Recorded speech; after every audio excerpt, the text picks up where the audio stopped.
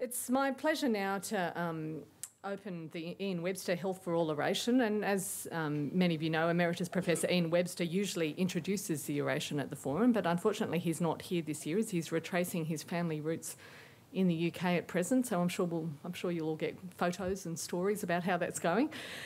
But today our special guest is Professor Don Nutbeam, known very well to many of us, I'm sure. I just had a chat with Don, and he was actually the head of School of Public Health at the University of Sydney when I was doing my PhD, which I think for both of us was slightly scary because it does seem quite a long time ago. He's had an absolutely stellar career. That's included positions as Professor of Public Health at the University of Sydney, a position that he still retains, and Vice-Chancellor at the University of Southampton in the UK. He's also had senior roles in the Department of Health in the UK.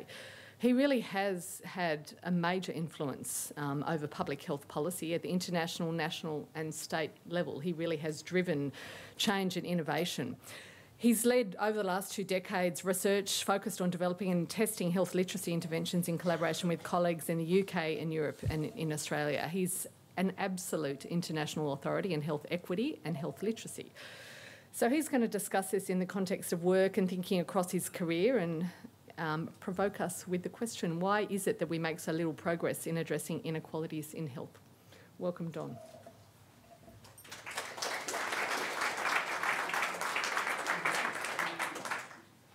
Well, thank you very much for the introduction, Rebecca. I always think on these occasions my mum would be very proud if she was here. I too would like to acknowledge the traditional custodians of the land and pay my respects to elders past and present. What a great introduction and welcome to country from Matthew. It reminded me of several things that I'll pick up during the course of my conversation with you this morning. I should also say that I think within hours of Mark making public the fact that I'd be speaking today, Ian Webster called me, very apologetic that he would be away for the lecture today, and as ever was a great conversation to be had. I've known Ian now for almost 30 years, and it's fair that I greatly admire and respect the contributions that he's made as an academic and as an activist in public health. His leadership in public health has been an inspiration to many of us over the years who have a commitment to public health and social justice, and it's a great honour for me today to be giving this oration in his name, I must say. When Mark contacted me about giving the oration today, I very bluntly said to him, "Do you think I've got anything to say that everybody hasn't heard before?" And I really meant it. I've been around a long time and I've been going on about this stuff for a long time. And I wonder myself whether there's anything more to say, certainly from my perspective. And Mark caught me out a bit. I don't know whether this was off the cuff or a plan he had, but he said, "What I'd like you to do is to tell us a bit about your life story.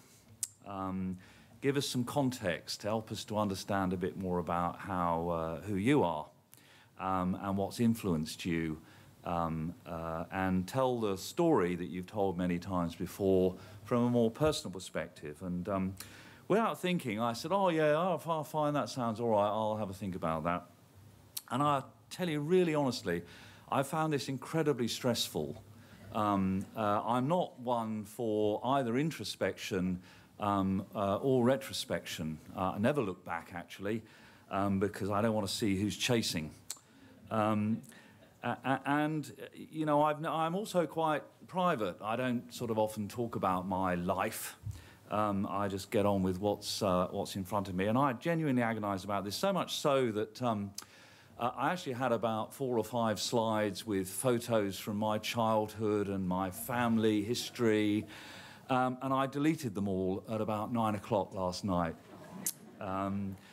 because I had a sort of wobbly about it. Did I really want to do all of this? But nonetheless, I've pulled myself together, and I thought I would at least give you a little bit about my background, only in the sense that with a bit of retrofitting, it helps explain where I was coming from in terms of what's influenced me and why I did some of the strange things that I've done during my career.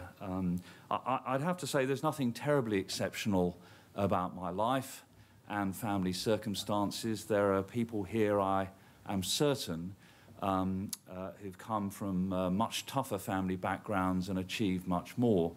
But my only excuse is Mark asked me. So I'll tell you a bit. I'll tell you a couple of family stories that might give some context. It starts with World War II, which is really going to age me. But I'm the youngest of 5 in my family. And as my mother would regularly say to me, I was a delightful late surprise as an addition to the family, in the sense that all 4 of my brothers and sisters were born just before or during the Second World War. My family lived in Portsmouth in the south coast of England. Some of you may know of Portsmouth. It's not necessarily a place you'd visit. It's the traditional home of the British Navy. My father was a dock worker in the naval dockyards, and my mother, when she was working, which wasn't much when she was having a family, actually helped to run a small family shop in Portsmouth. But the Second World War absolutely changed everything for my family. Their home was destroyed in a bombing raid. Fortunately, the family were in a shelter at the time that the bombs hit. The family were subsequently distributed among other family members in the immediate aftermath of the destruction of their home.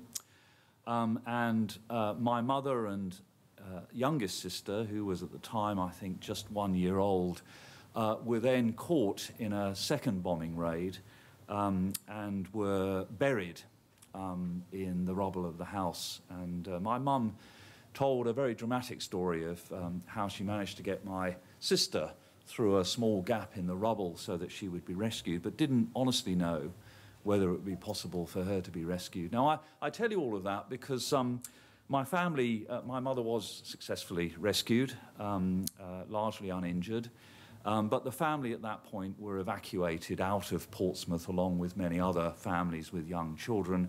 My father stayed behind to work in the docks, and that family went to a small country town called Newbury in Berkshire.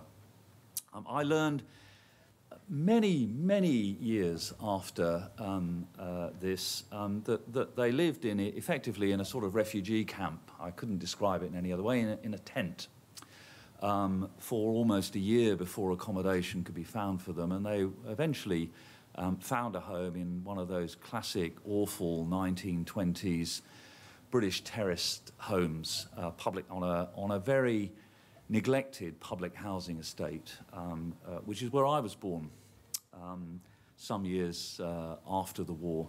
Our family home was one of these classic 2-up, 2-down homes, which had to accommodate at different times 6 or 7 of us.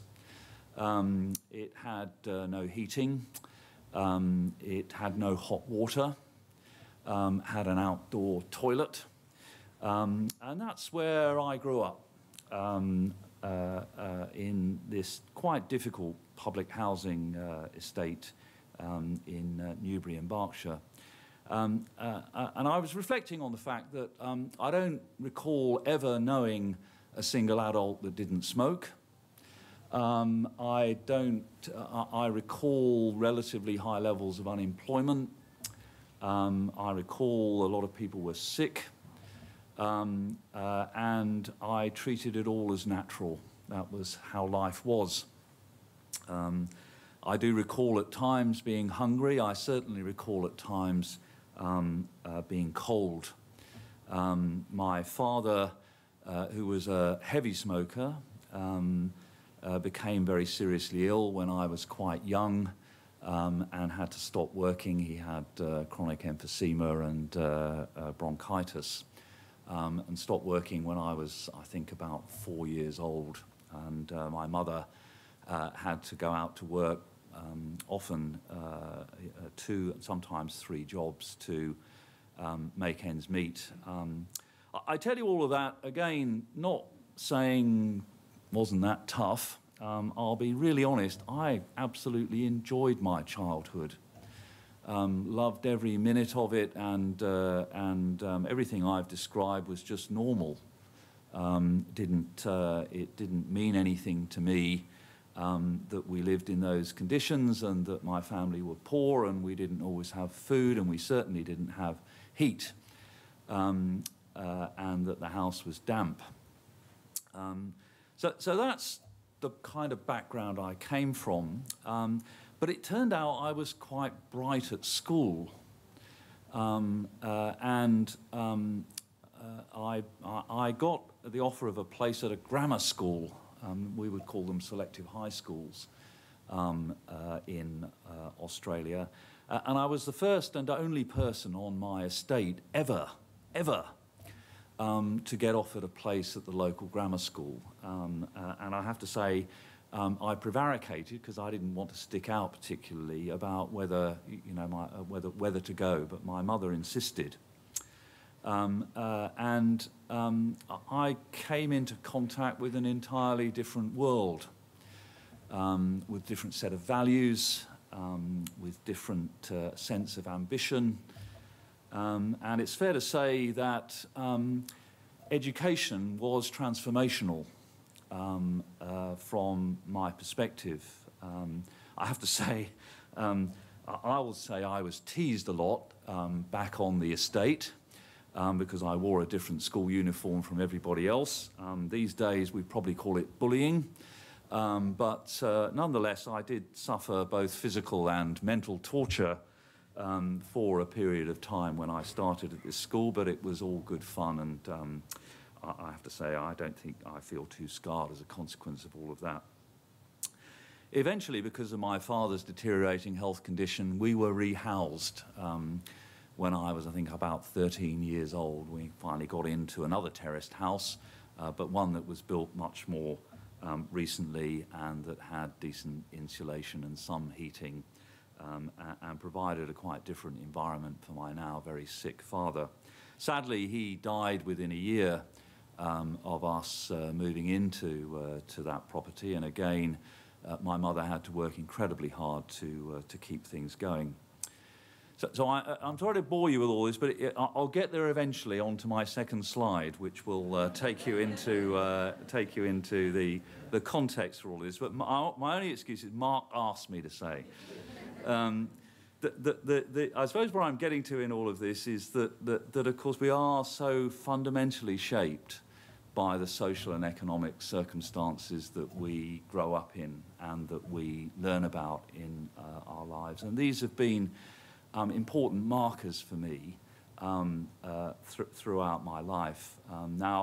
Although my father died and we were struggling mightily, and my 4 siblings, all of whom left school at age 14 or 15 with no qualifications at all, I was under some pressure to leave school at that time, and my mother absolutely insisted that I should stay on. And again, I was quite successful at school, and not only completed year 10, but also stayed on to complete the equivalent of year 12, did my A-levels, as we call them, in the UK, and actually did quite well. There was no thought that I should go to university, and I can say to you very honestly, other than the teachers who taught me at the grammar school, I had never met a person who had gone to university. And I can be also honest, I had no idea what a university was. Genuinely, no idea at all what a university was.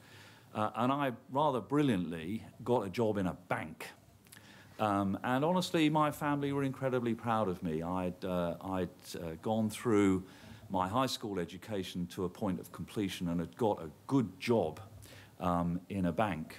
And today's lecture could end at that point, were it not for the fact that 3 or 4 months into working in a bank, I ran into the headmaster of my school, who in a very British way said, "Nutbeam, why didn't you go to university?" And I was terrified of him, actually, and I said, honestly, I never thought of it. Really, I'd never honestly contemplated the idea of going to university. I didn't know what it was. Anyway, to cut a long story short, to his great credit, he talked me through how to apply for university, helped me complete the forms, took me to a couple of universities, because we had no car, of course. And cut a long story short, after a lot of persuasion, I was persuaded to go to a teacher training college because it was the only thing that I could relate to that you could do at a university, honestly. Very difficult to understand, I know, these days, but then it was, I couldn't relate to doing anything else. So, so I joined a teacher training college that was part of the University of Southampton. Now, I'm going to sort of end it all at that point. There is another journey of how do you get from training as a teacher to being a public health specialist, but it's too long and too boring to go through. But I stuck with the University of Southampton. I eventually did a master's degree in health education, a PhD in what we would these days call behavioural epidemiology, all at the University of Southampton. Which leads me on to my talk. So, what am I going to do? I'll tell you a bit about me because Mark asked me to. I want to introduce you to two important people who utterly transformed the way my career shaped up. I want to talk about three important projects in my career that I think have shaped all of my thinking about public health. And then, if time allows, a bit of, at the end, about my current obsession with health literacy. What I wanted to say, though, was that that long and boring story I gave about myself, which, again, I will repeat, is unexceptional, and I genuinely know that there are many others who've been through much tougher lives than that and have done much more. It meant that intuitively, I've always understood, I think, that social, economic and environmental conditions shape our lives and our life chances. It's intuitive. If you grow up in that kind of environment, you can't avoid it. It sits with you every day if you've lived that life. I also, though, felt very strongly, as I mentioned, I don't believe I knew an adult that didn't smoke. I watched my father die as a consequence of his smoking, and I subsequently watched my brother, who was a 30-a-day roll-your-own and no-filter guy, die of lung cancer in his 40s. So I didn't need any persuading that there's something about individual behaviour, personal choice, that really matters. But I also understood the connection between the way people live their lives and the social and economic circumstances in which they lived. It's also a theme you'll find throughout my story that role models are really important. I mentioned to you the head teacher and some of the teachers at the school that I went to. They were really important in pushing me on at times when it would have been a lot easier to stop, to bail out. Especially when my father died, I was under some family pressure to bail out of school, but I got very positive support at that time from the school, and as I said, particularly support and encouragement from my mother.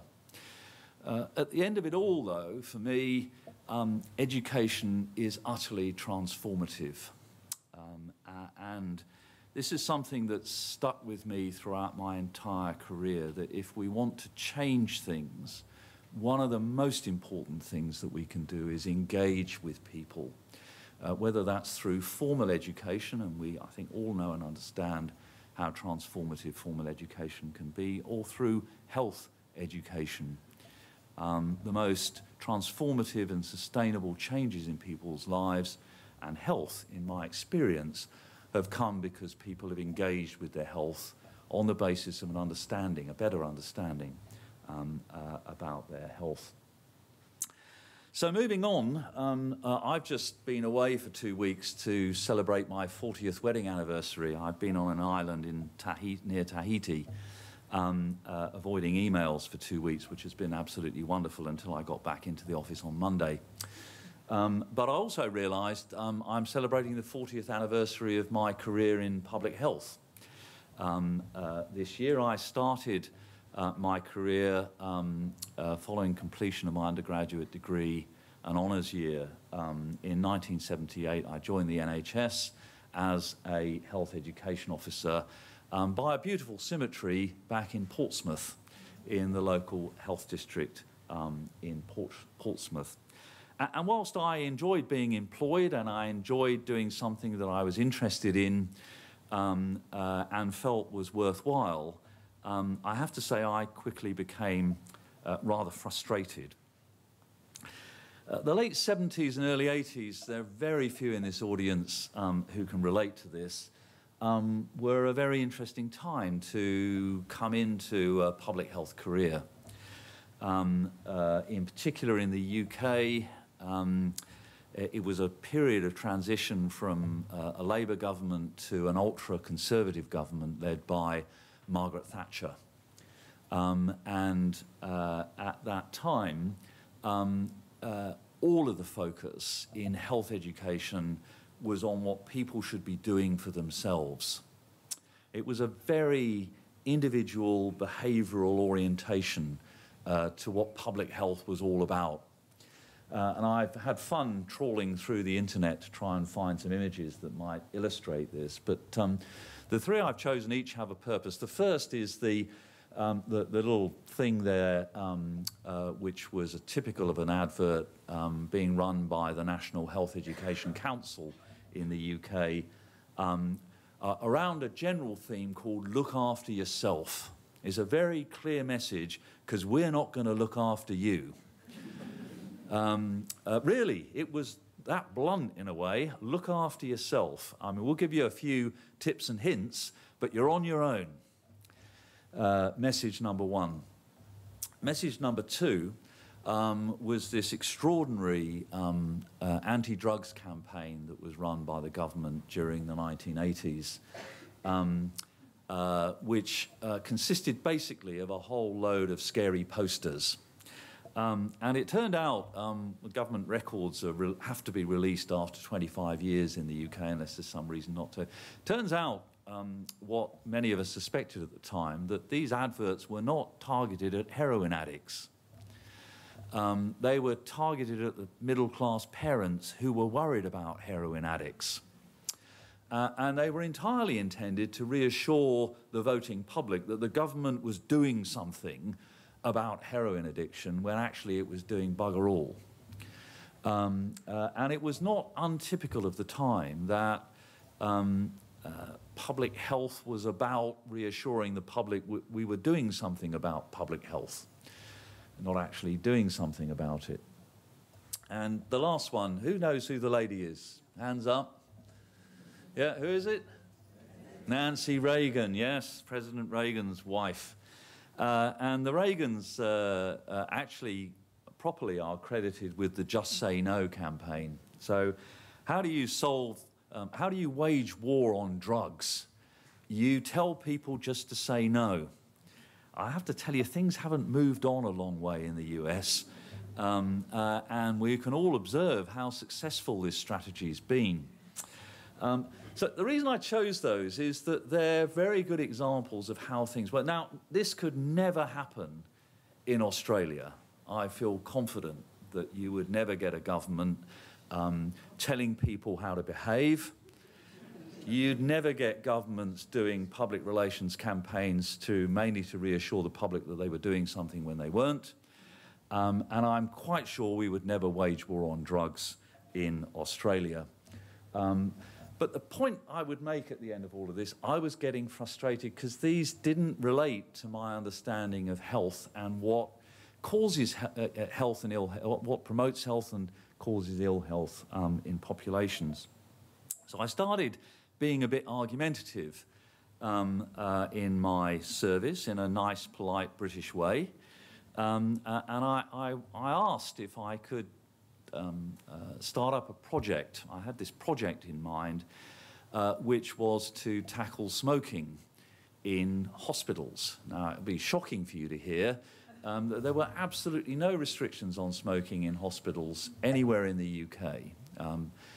Patients, visitors, staff could smoke anywhere. There was a vague advisory from the Department of Health that you should do something to limit smoking in hospitals, but absolutely nothing was done. And so I decided that one practical thing that I could do is work with the local hospitals in the health district to see if we could environmentally reduce exposure to tobacco smoke and restrict smoking and encourage and support staff to quit smoking. Smoking among nurses at that time was around 68% from memory. It was really common, and most nurses started smoking during their nurse training. That doesn't happen anymore, of course. The point I would make is that we were a long way away from providing any kind of leadership in the NHS on these issues. Now, my boss rejected the proposal out of hand, but I'm pleased to say that her boss thought it was a good idea, and so I did some work on this, cut a long story short, it was quite successful, so much so that I was asked to write about it in this journal article up here called A Breath of Fresh Air, in something called the Health and Social Service Journal, which was the most widely read professional journal in the UK at that time. And as a consequence, I caught the attention of a guy called John Catford. Some of you may know or have heard of John Catford, who was a rising star in our regional health services. And again, cut a long story short, I got seconded to work with John, and we did a region-wide study of smoking in hospitals as a baseline against which we would try to promote wider change through the entire local health system in the central south of England. And it was the first piece of research I ever did that got published. It was published in The Lancet in 1983. It's going to show how really old I am. And led to what for me was a decade-long working relationship and close partnership with John Catford, who was then and I would say still today remains something of a mentor for me. John went on to do great things.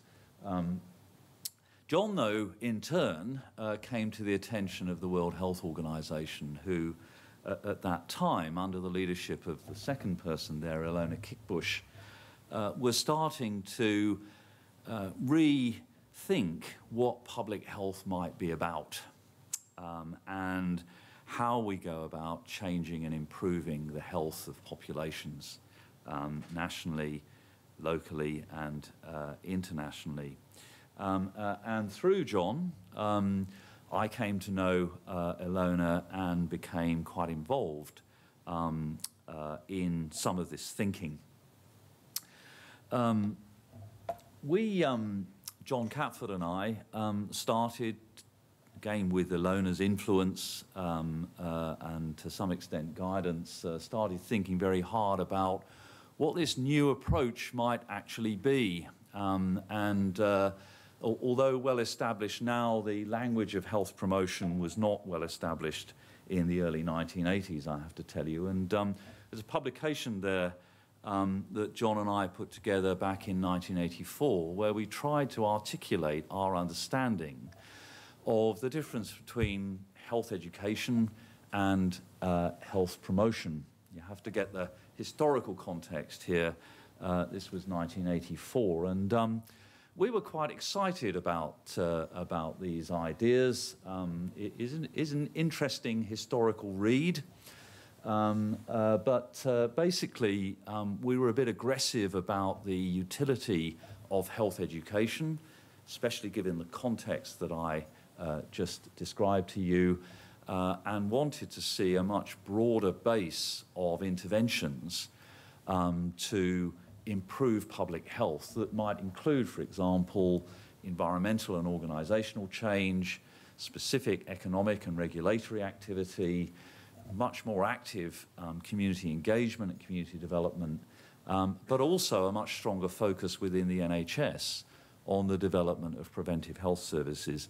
Ho-hum, you all say, but nonetheless, I have to say that in 1984, this was pretty radical stuff. And it was particularly radical in Thatcher's Britain, I can tell you. John and I, John in particular, but John and I both became very involved in the organisation and planning of what was to be the first WHO International Conference on Health Promotion that was held in Ottawa in Canada in 1986, and the outcome of that conference was the so-called Ottawa Charter. As you, I'm sure, would be aware, an enormous amount of work goes into the pre-planning for these sorts of conferences. So the Ottawa Charter was the product of probably 2 years of work prior to the conference itself. But I know that for some of you will be, I'm sure most of you will be familiar with the Ottawa Charter, but this was a really important, I called it my major project #1. I will move through the other two a bit more quickly, I assure you. But major project #1 that for me was transformative in my career and allowed me to connect my personal history with what I thought public health was and should be about. And I'm sure many of you will be familiar with some of the really important principles that sit within the Ottawa Charter. First of all, I think it was a reiteration of WHO's understanding of a holistic and functional concept of health. It really emphasised, I think, more strongly than anything WHO had done before it, how we have to tackle all the determinants of health. And that requires us to operate across different sectors. It requires multiple actions if we want to tackle the different determinants of health. Health promotion itself is a process. It's a way of changing things. It's intended to be enabling. So it's done by, with, and for people, not on them and to them.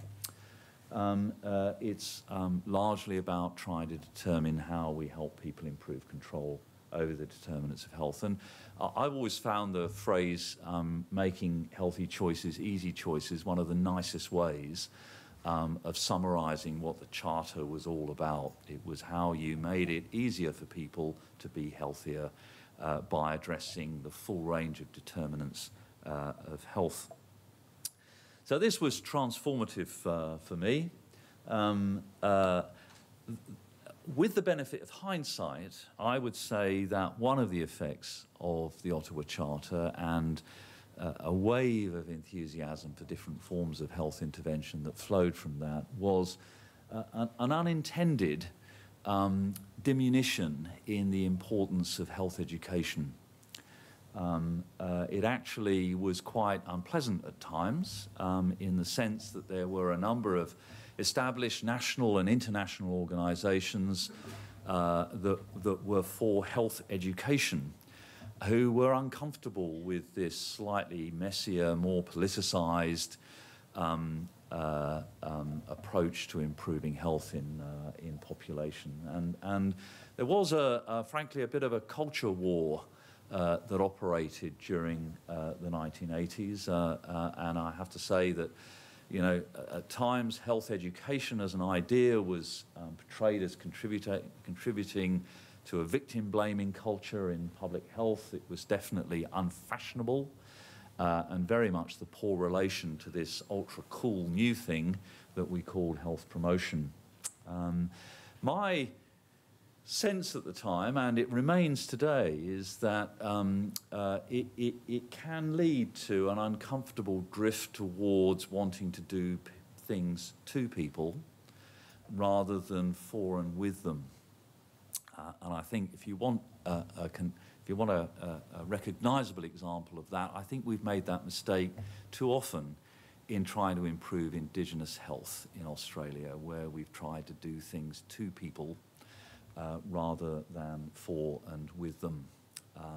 And there is this sense, if you position it in this way, you'll understand, I hope, what I'm saying, that you need both. It's not an either-or thing. It's not that health education's uncool and health promotion's cool. We actually need all of it. So a little sidebar, because I just want to keep telling you about I love talking about myself, tell you about my life.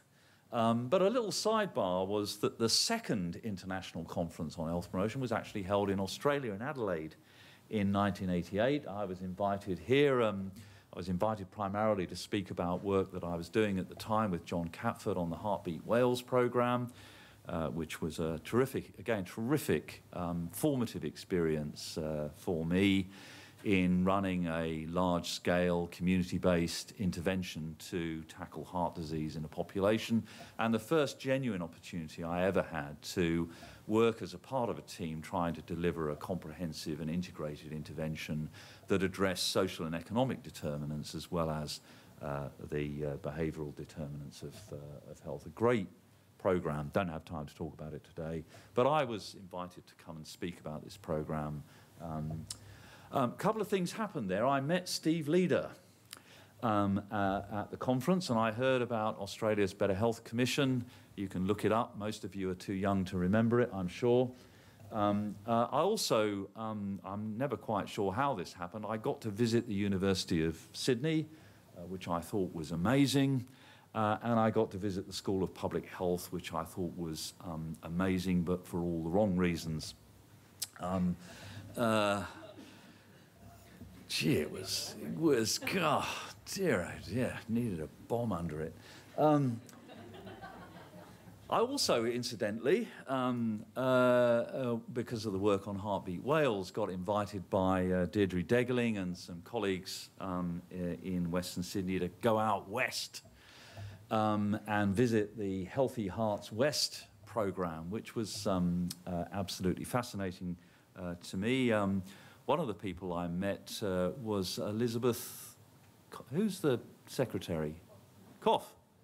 Elizabeth Koff, who happened to be a project worker working on Healthy Hearts West at the time. Bet you didn't know that. Not a lot of people know that. She's a great supporter, by the way, of health promotion and public health. She's just a closet supporter. That's it. She needs to be brought out. Anyway, the long story of the sidebar is that within 18 months, Steve Leader had done a job both on the university and on me, and actually I was appointed as chair in public health early in 1990 and came out later in the year once I'd sorted out my visa. Project number 2, I got to work with a dream team. I had great difficulty. I was telling Mark, I had great difficulty finding a photo of Liz, and I eventually got one off his Twitter feed. But once I'd got my feet under the table and had got to meet people and told them what my mission in life was, which was to transform public health in Australia, honestly, I was like that in those days. Still am a bit. But long story short, after the Better Health Commission, the Labor government at the time, the Super Health Ministry, headed up by Brian Howe, wanted to undertake a review and revision of Australia's national health goals and targets. And I won the contract, led a team to undertake. This was an 18 months project, a lot of consultation involved. And I got to work with this tremendous group of people who led the project. Marilyn actually did most of the work, to be really honest, but the rest of us provided a lot of advice and support along the way. And I had the privilege of working with this terrific group of people now 25 years ago. And at the end of all of that, we produced this report that I would still argue remains pretty much a blueprint for how you improve health in a population. The reason I really want to sort of focus on it as a major project that gets us back to where we need to be, in my view, is that we had a very simple matrix in the report. The report was divided into 4 chapters that dealt with these 4 issues. And the arrows are really important, and the positioning of things is really important in this diagram. We understood, we believe, that if you want to transform health and improve equity in populations, you have 2 basic routes.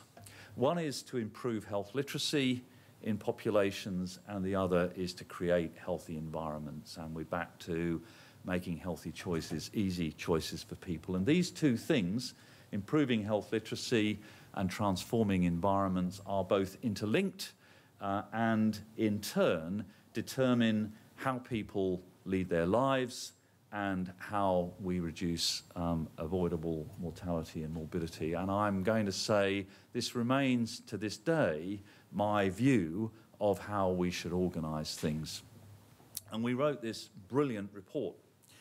The other thing I wanted to draw attention to is that 25 years ago, we were advocating for a national strategy to improve health literacy in Australia. Now, one of the things about doing these sorts of jobs for governments is that things change. We published this report to great acclaim in early 1993, and I think probably within 2 months, Keating called an election. The government were returned, but Brian Howe moved to a different portfolio. We had this delightful chap called Graham Richardson, who became health minister, and he didn't want any of this. And so these ideas, including the proposal for a national strategy on health literacy, including this analysis of how you go about transforming health and improving equity, were basically binned. And that's sort of what happens sometimes in life. But it was project number 2 that really shaped the way I think about things. And just to go back, this has remained for me the simplest way in which I can explain what I think public health is all about. And it positions health literacy in a very important place, because if we bring people with us, if people are engaged in what we're trying to do, that they're both more likely to be, they're in a better position to make good choices about their own health and the health of their families. And they're also in a better position to understand and want to support changes to public policy, which in turn can create a change in healthy environments. We know that by bringing about change in some of the social determinants of health, we can both make it easier for people to lead healthy lives, and we can have a direct impact on health outcomes. Very simple explanation of what I think we should be doing. And if you took nothing away from the lecture today other than that, I'd encourage you to take that one away with you. So things change again. Another little sidebar. I was head of School of Public Health, and you have to be careful about what happens to you when you become a head of School of Public Health, because I frankly was having a ball as head of School of Public Health and had a phone call. To say it was unexpected doesn't really capture it. Now, I was approached about whether I'd be interested in returning to the UK to become the head of public health for the government in the UK. And I said, a bit like I said to Mark, don't be ridiculous, I can't do that. And as it turned out, the timing wasn't right. My daughter was going into year 11. It would have been too much of an upheaval for her, and I told them to go away and find someone else. And they did try to do that, but failed. So a year later, just as my daughter was going into the final stages of her HSC, they came back again. And said, are you sure we can't interest you in coming to the UK to be the head of public health for the new Blair government? On this occasion, I said yes. The explanation for this, by the way, was that the Blair government came into power after 19 years of continuous Conservative government in the UK, and recognised that there were a whole generation of public servants who'd never worked for anything other than a Conservative government. And their solution to that was to bring people from entirely outside of the civil service system parachute them into some quite senior roles in order to bring new thinking. And for whatever reason, I'd been chosen to perform that role in public health in the UK, and it was an extraordinary opportunity and an extraordinary phase in my career. It led to the third of my three major projects that I think have helped shape my thinking about what do we do about improving health and equity. And I don't have time to go through this, and some of you will have heard me speak about this before, but for almost 3 years I led a programme across government to tackle health inequalities in a meaningful way for what I think was probably the first time ever in the UK. And to try and summarise the work that went into this in a couple of slides doesn't do it justice, but I'll quickly tell you. There were three basic strategies that we adopted. First of all, that we wanted to get much more focus within government as a whole, and particularly in the Department of Health, onto prevention, and a much more sophisticated understanding of what the types of actions that you needed to take. I hope you can see the transfer of the work that we did in Australia directly into the UK here, to actually address the underlying determinants, the drivers of inequity in health. Secondly, our view was that it shouldn't be a project tacked on the fringe of all the things that go on elsewhere. It should be absolutely part of the mainstream business, first and foremost of the NHS, but also of other departments of government. Secondly, we recognised that some challenges were so deeply entrenched and so complex that they require targeted interventions. So it's not to say you can just do everything by getting adjustments within the mainstream. You have to have some targeted interventions. And finally, we recognised that the only way to sustain things was to get them embedded in local communities. So these were the four underlying pillars of the strategy that was developed for the UK at that time. And then four key priority themes. Firstly,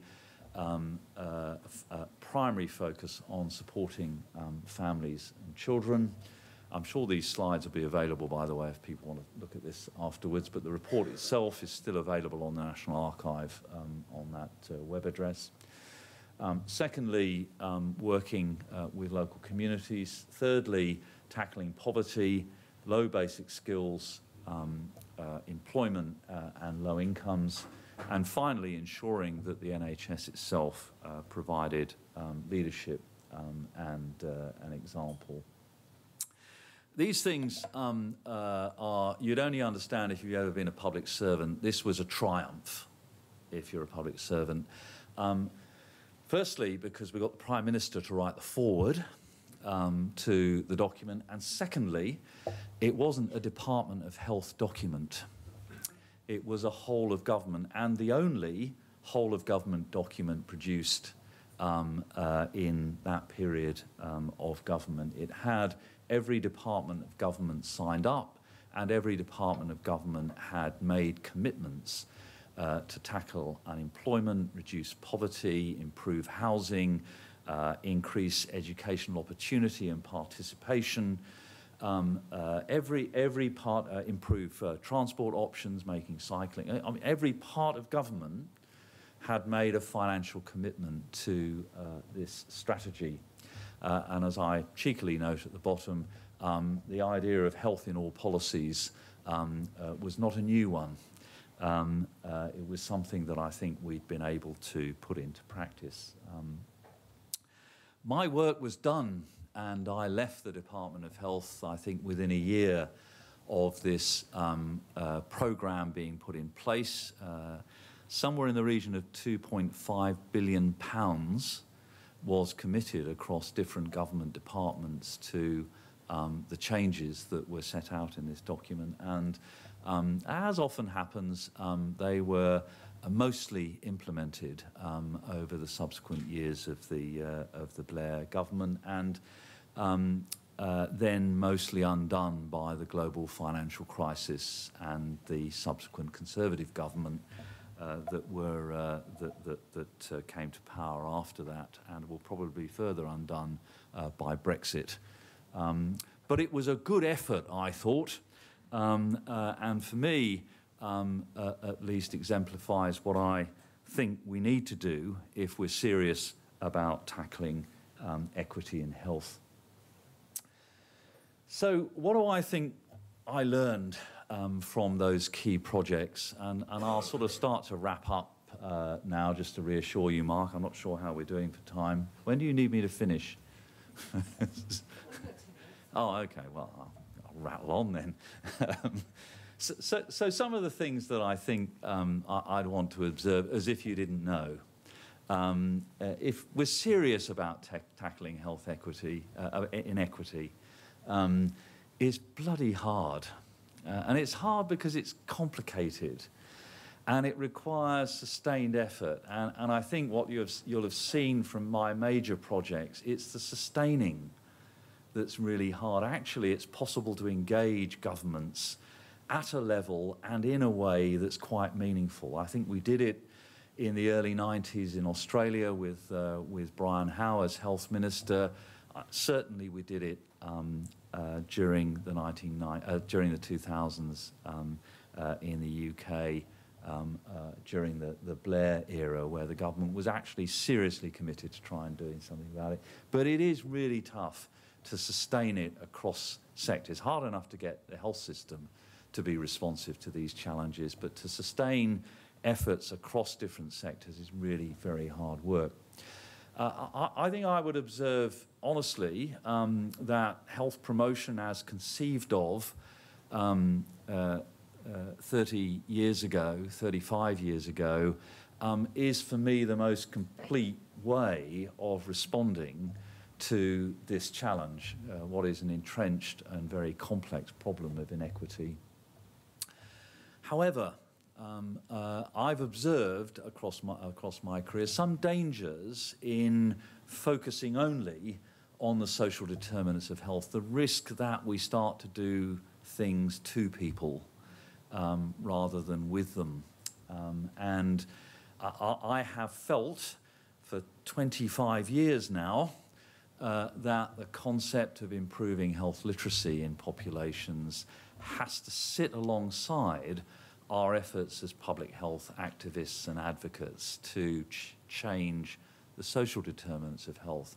One without the other simply won't work. It's not sustainable in all of my observations. And as I say at the end, bringing the two together provides a powerful platform for change.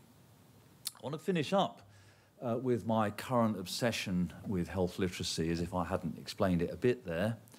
So one of the things I want to pass on, particularly those of you at an earlier stage in your career, is you sometimes have to be patient. So as I've made very clear, we presented, I think, some quite sophisticated ideas about improving health literacy in the Australian population 25 years ago. About 20 years ago, I wrote a paper on health literacy. It was eventually published in the Health Promotion International. I'm not sure if Evelyn would actually publish it today, but certainly I got through the editorial process after a bit of an effort in the late 90s. Paper published in 2000. On health literacy as a public health challenge for the 21st century. Very grand, understated title, type of thing I'm inclined to do. And I'm pleased to say it was completely ignored. I didn't think I had any reception from that paper for years. And I thought, well, fair enough, you know, I'm clearly ahead of my time again. Anyway, all of a sudden, for reasons I honestly can't explain, around about 2007, 2008, I started seeing the paper cited. People were using it. And I've got no explanation for this, except you have to be bloody patient sometimes. But it started being cited, and as it turns out, it's now, by a very long stretch, the most cited paper I've ever written.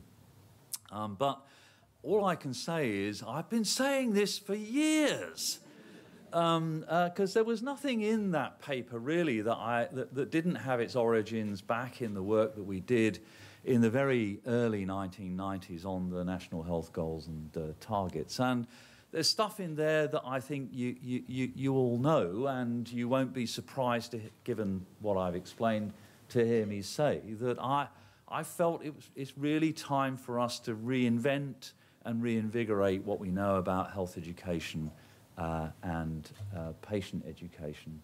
We've known for years that there's a relationship between education and health, both direct and indirect. We know that it's education that you need if you want to improve literacy, and we know that it's health education that we need if we want to improve health literacy. In terms of those diagrams, many of you will be familiar with this one. This summarizes as neatly as any what I think health literacy is about. It's a product of what a person brings into the room in terms of their personal skills and abilities, and what we put into the room in terms of how much we ask of people.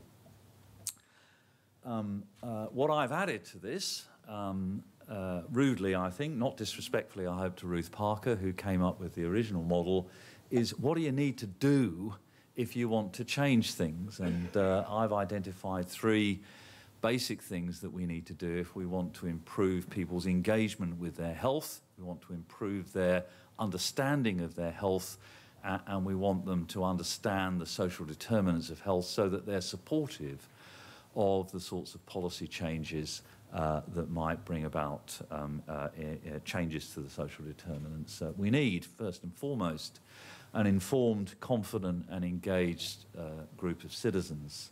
Secondly, we need to change the environment in which people engage with information about their health, and we need far better communication than we currently have, both in method and particularly in content, because if all the content is about personal behaviour as opposed to content about social determinants of health, people's responses will be bound up in personal behaviour, not in understanding the wider determinants of health.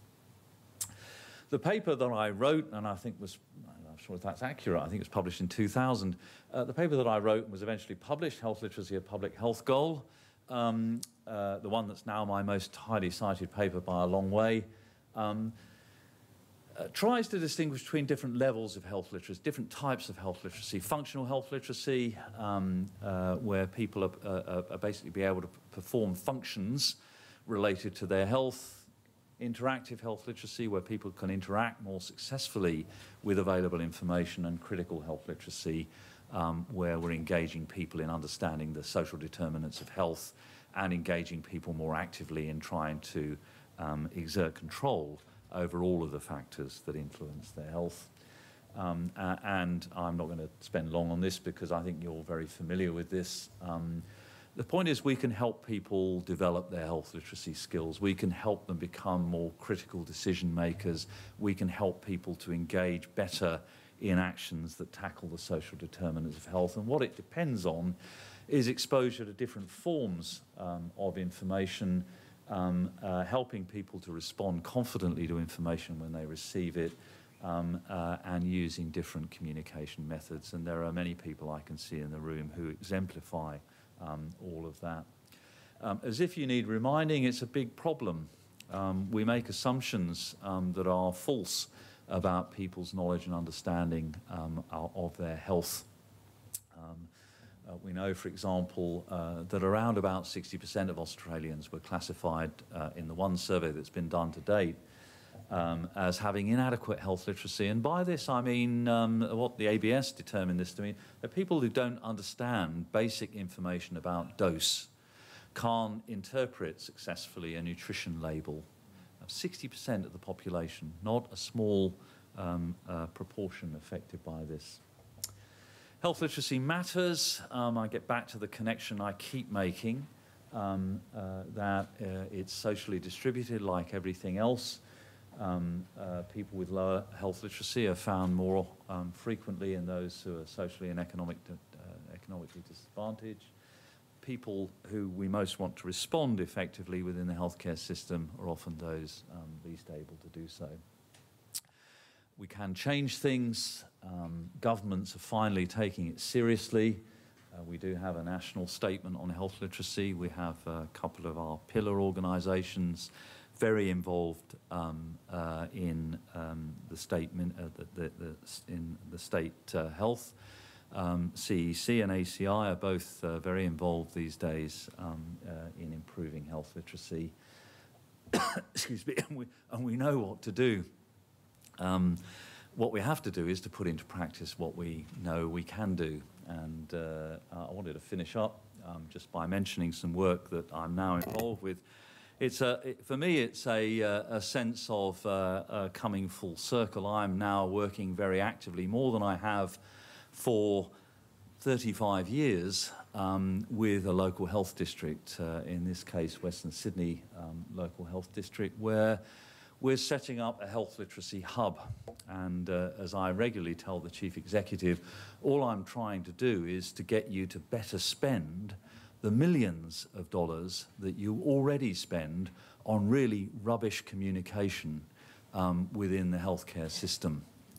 The thousands of poorly written patient information pamphlets circulating in our healthcare systems, the very poor quality interpersonal communication that's going on every day in our healthcare system. We already devote millions of dollars in resource every day, staff time, material resources, to very poor communication. We really ought to do better. And I have to say he's been very persuaded and very supportive. So we're setting up a hub with a goal of building staff capacity, fostering innovation in our local health district, providing resources, and trying to create a much more health literate organisation in Western Sydney local health district. We've got some interesting ways of working that we're developing now. We're hoping to launch in the next few weeks a very interactive self-help web portal that gives people much more immediate access to a range of resources and support tools to help them improve interpersonal communication and written communication. We already have 400 people signed up to our community of practice. We have an active seminar series going on at the moment, and now we're getting staff seconded from different parts of the LHD to come and work as part of our hub. They don't give up their day job. They come and work with us for a day or two a week and then go back into their day job as health literacy ambassadors. We're making good use of the fact that there's this extraordinary investment going on in Western Sydney at the moment to more actively create health literate organisations in Westmead and Blacktown hospitals. And we have a terrific program now, growing by the day, of innovative research and development with the University of Sydney Health Literacy Lab. We've identified a few immediate priorities.